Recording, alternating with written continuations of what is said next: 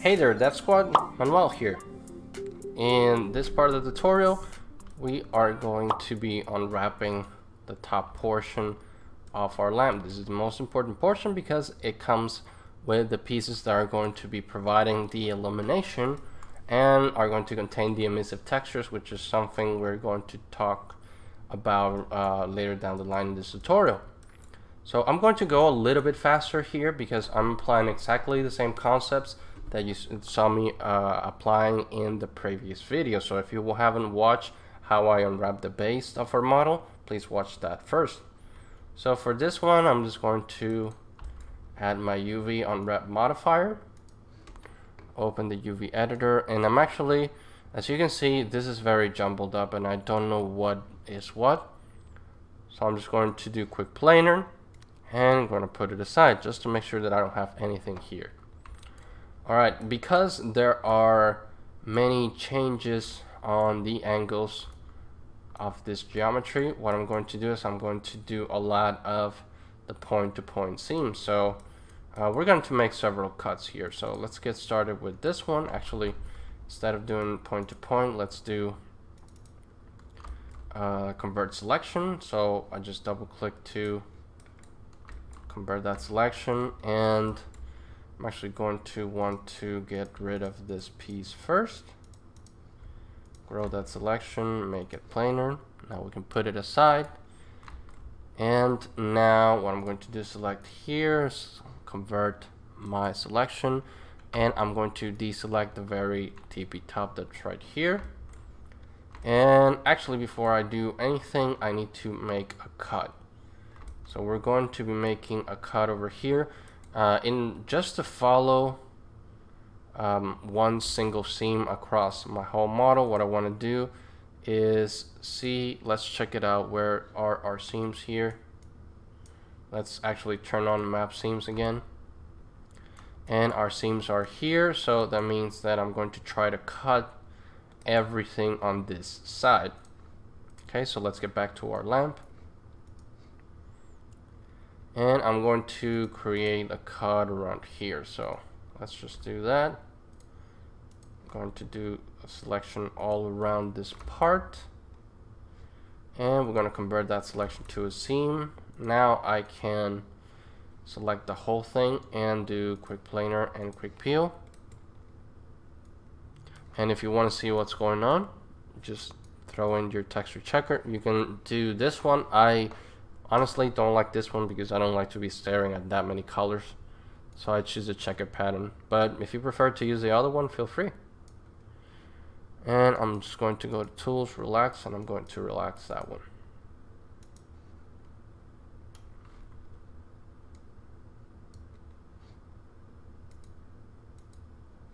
Alright, it's actually producing a very bizarre looking checker pattern, and I'm not very happy with this. So what I'm going to do is actually I'm going to divide this into two pieces just to make things easier on me, and this is such a small piece that whatever texture resolution we have, the seams won't matter that much. So I'm just going to do that. I'm going to make some cuts over here, use the point-to-point seam.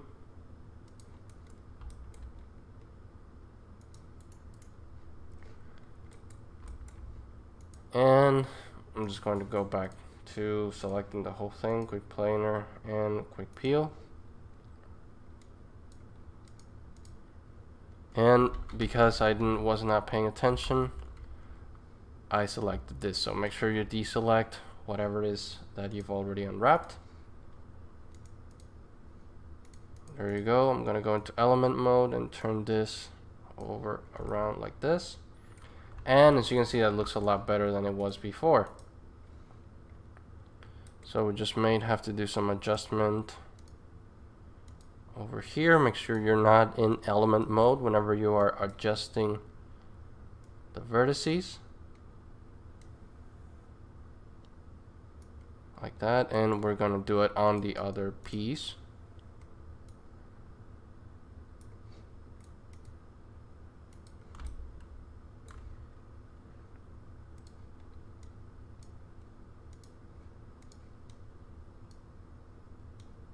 sure I just select both vertices, and there you go. Okay. So as I did before, I'm just going to put these out, and we're going to continue unwrapping. So now what I'm going to do is I'm actually going to create all the seams, and then I'll start peeling them off. So I'm just going to create a seam around here, one around here,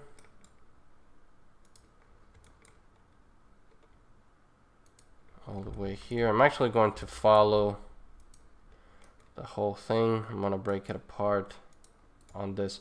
I want to isolate it so the base is not interfering with my view, and that's going to be my general cut. Now there's another cut that I want to make here.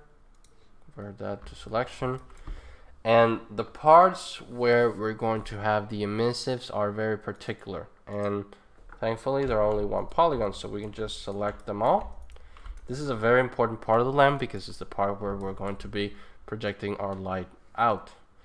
So I'm just going to squash them down by using quick planer and quick peel, and just relax them a little bit. So there's not much to them because they are one polygon. However, I want them all facing the same way. And you can even, to just save a little bit of UV space, what I can do is just put them this way next to each other, so that way we are utilizing our UV space a little bit more efficiently.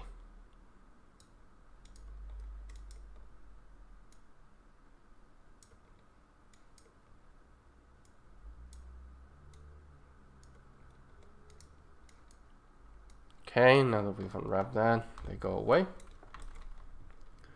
And let's continue making our cuts. I'm going to turn off the seams so I know in which places I have not made cuts yet. So one here,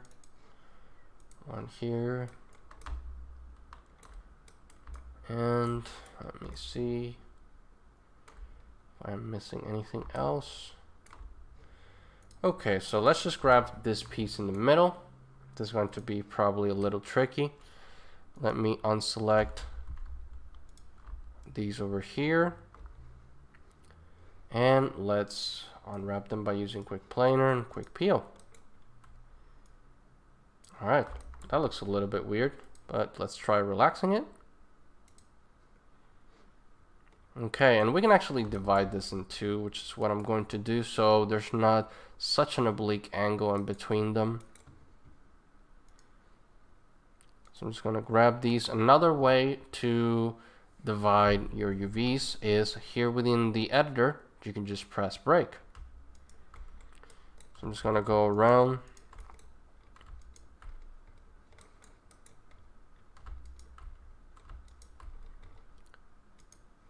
Click here, and now I can break both pieces.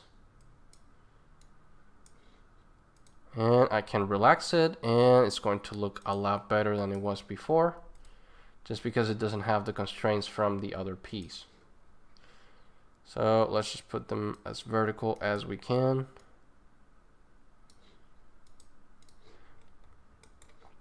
And let's continue unwrapping.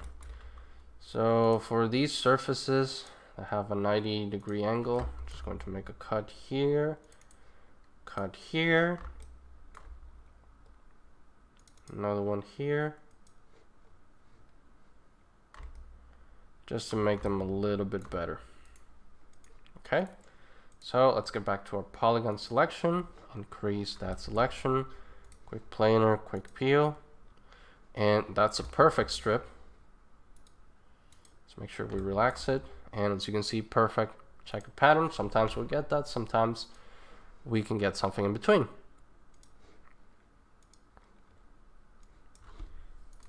I'll relax it.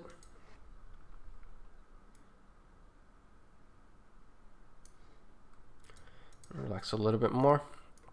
Okay, this is as good as it's going to get. And let's see, let's do this. And this is already being cut here. So we can just make planar. And this particular piece does not need to be cut, because if I were to peel it off, it's just not gonna go anywhere. It's just going to stay the same way that it is, and these seams are not going to unfold. So what I am going to do is go back to this tool, and I'm going to hold Alt and get rid of that seam,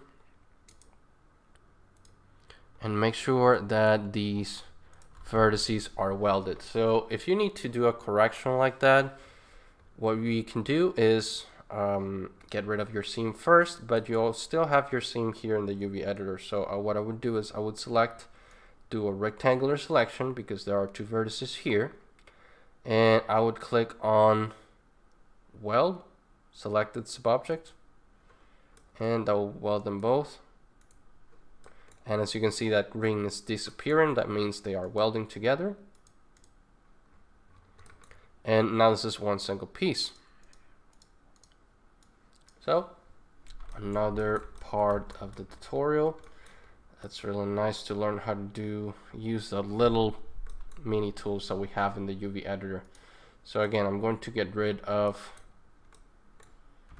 this seam right here. It's really not necessary. So hold Alt and click. There you go. So I'm just going to do quick planer, quick peel, and try to put this one at the same orientation as the other one. And we have this one right here as well. Alright, now for the top part, I'm actually going to get rid of this cut right here. Holding Alt. And we're going to just select that whole thing, make planar, quick peel.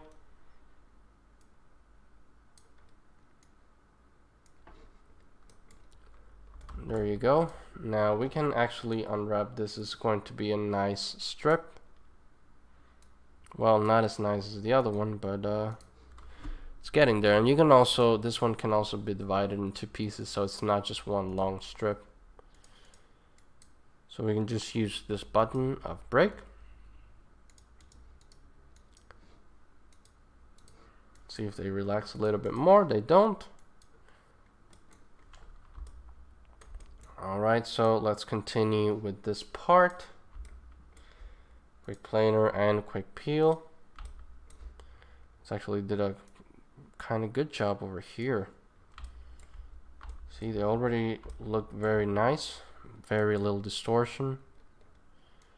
And this is one of the reasons why I like taking things out of the 0 to 1 space, because every time you do quick planer and quick peel, it'll bring it here, and if you have something here, it will just be interfering with your view. So in this case, the relax actually did a very good job as well.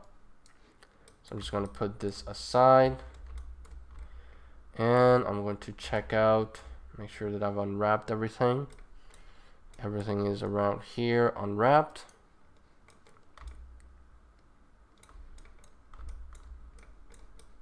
I'm just checking everything all around. See, making sure that this is right here. Okay, so everything seems to be fine. Now what we're going to do is we're going to select everything. We're going to pack custom again. But in this case, we may do a little bit of manipulation ourselves. So we're going to take some pieces and move them manually. So what we're going to do is we are going to fix these together again. The reason why I want them together is because when I apply the emissive color, it's going to be much easier to apply them to all of them at the same time.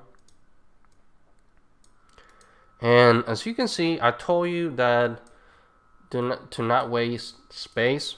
That being said, this is another concept that's really important, is the concept of padding. You should always leave a little bit in between the UVs. So as you can see, I left a little space here, and the reason for that is because when we create our textures and we make some of the maps, they usually when you're creating textures for games, they do get out of the UV a little bit. So if they are back to back, then whatever is here may go into this one right here, and we don't want that. It's going to make for some weird look. So that's why I do a little bit of padding in between of those, and the program also does that. Sometimes it's a little bit too tight. Okay, so I'm going to put these, and I'm going to distribute some of the UVs where I think they can use space a little bit better. So I'm just going to put these inside here. Let's see, this piece we can put here.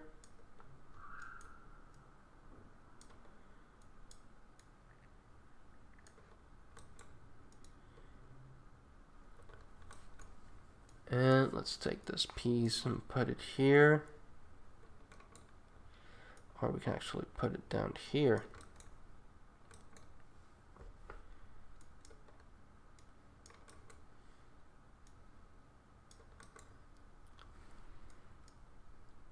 Alright, we can just turn this piece, and again, I'm not going to project anything specific onto these pieces, and they're already oblique, so I'm just going to keep them oblique and put them both in the same direction, same orientation.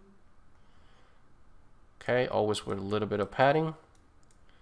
And I'm just going to bring these guys over here. And remember, try to never have overlapping UVs.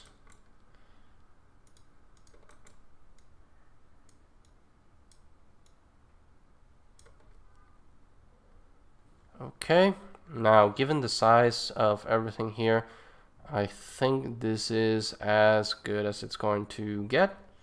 So I'm just going to leave this at what it is right now. And that was unwrapping the top of our lamp. Alright, Death Squad, this is the end of this video. In the next video, we are going to be unwrapping the lamps on the sides, the handle, and we're going to put all of our UVs together. Stay creative, and I'll see you in the next video. This video was made possible by my supporters on Patreon. If you want more videos like this, check out my Patreon page using the link in the description. To stay up to date on new releases, make sure you follow us on social media.